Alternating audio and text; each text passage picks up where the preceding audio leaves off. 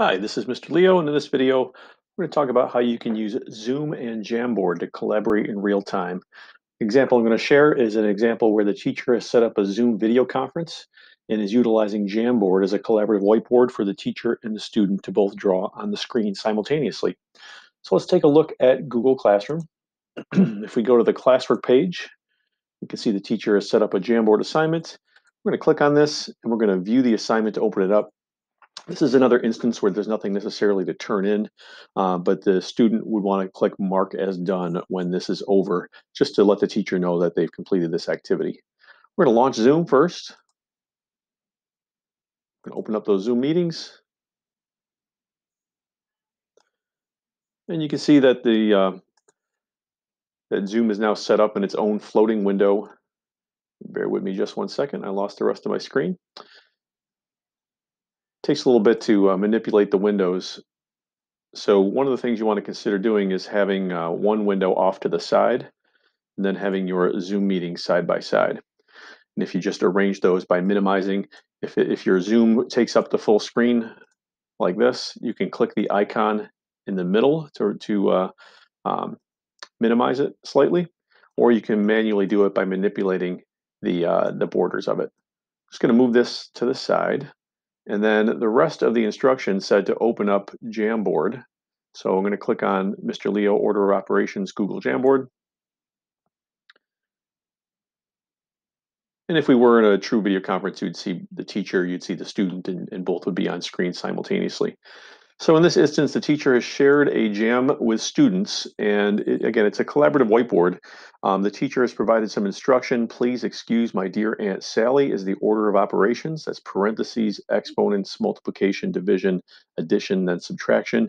And the teacher's provided a model. So perhaps the student and the teacher could collaborate together to work on something like this. You don't know this, but I actually have two screens open simultaneously.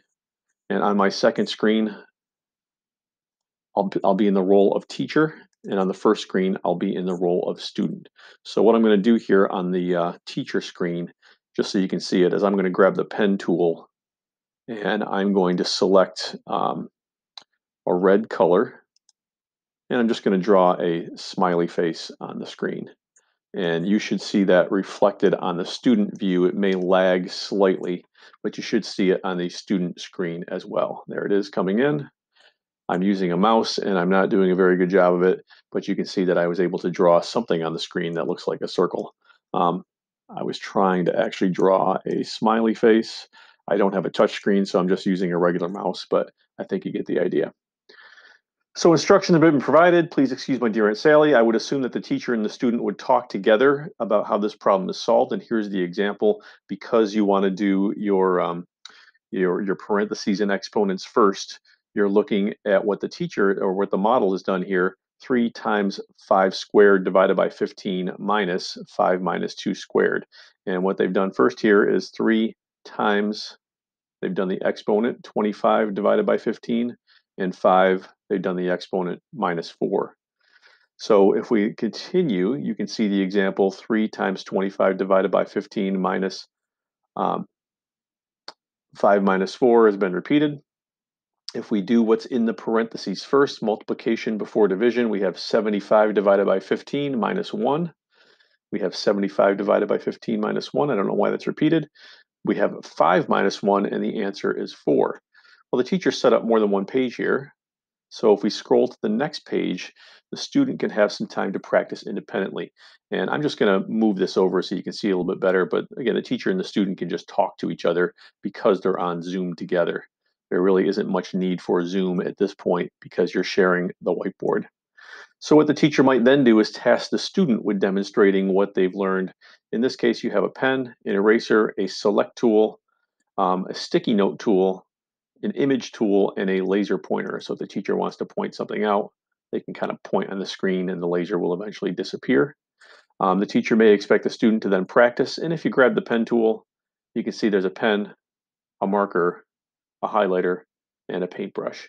I'm happen to be showing a math equation, which you could use this in a variety of subject areas. The teacher might then instruct the student to select a color. And then from there, the student would go about solving the equation collaboratively with the teacher. And as we know from my dear Aunt Sally, we want to do parentheses first. And on a touch screen, this will be much easier. Looks like we have 2 times 3, so the student might draw this again. Again, I'm just using the mouse. 6 divided by 2. And again, I apologize for the poor handwriting here. Again, I'm using a mouse times 3. So it looks like 2 times 3 is 6. So 6 divided by 6 equals 1. And again, horrible job with the handwriting with the mouse, but a touchscreen, I would assume this would be much more effective. There are other things you can continue to do on the Jamboard. If you go to the next screen, it creates another frame. So now we're on frame 3 of 3. You can clear the frame. If you want to set up a background, let's say you're doing more math equations and you need some graph paper, you can set that up. Actually, handwriting for that one, graph paper for that one.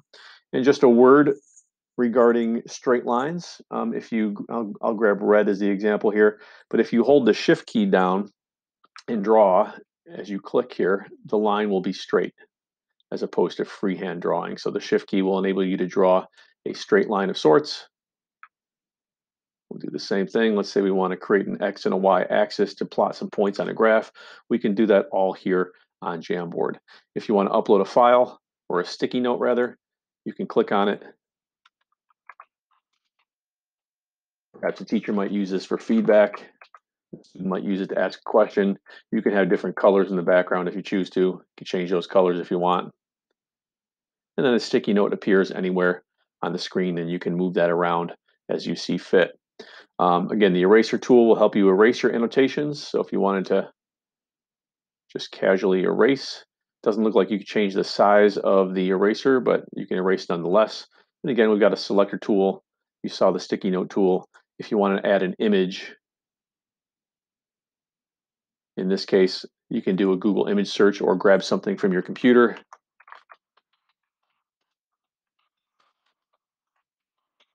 We're going to search for math equation order of operations, and you can grab an example and put that on your page as well. This is movable, it's resizable.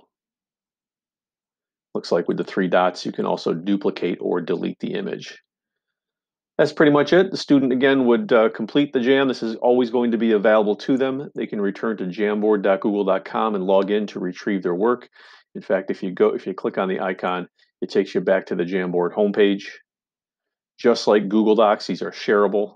So the student will continue to have access to this after the fact if it's been shared with them. If you click on more actions, you can rename it. You can even download it as a PDF. So if you want a hard copy of it to study from, you can also have that as well. Thanks for listening, and I hope you found this useful.